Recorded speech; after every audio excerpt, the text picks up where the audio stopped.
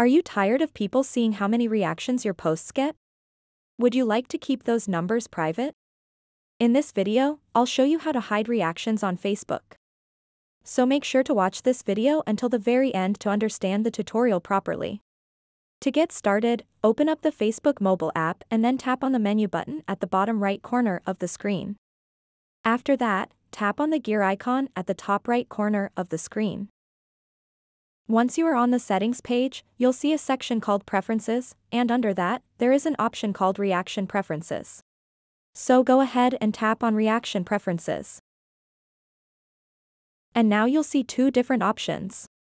The first one is to hide the number of reactions on posts from others. If you want to enable that feature, simply toggle it on. And the second one is to hide the number of reactions on your posts. So if you want to hide the total number of reactions under posts you share to your profile, simply toggle this on. This is exactly how you can hide reactions on Facebook. So that wraps up this tutorial. If you have any questions about this whole process, please let me know in the comments section below. And if this video helped you out, please give it a big thumbs up and subscribe to this channel for more tutorial videos like this one.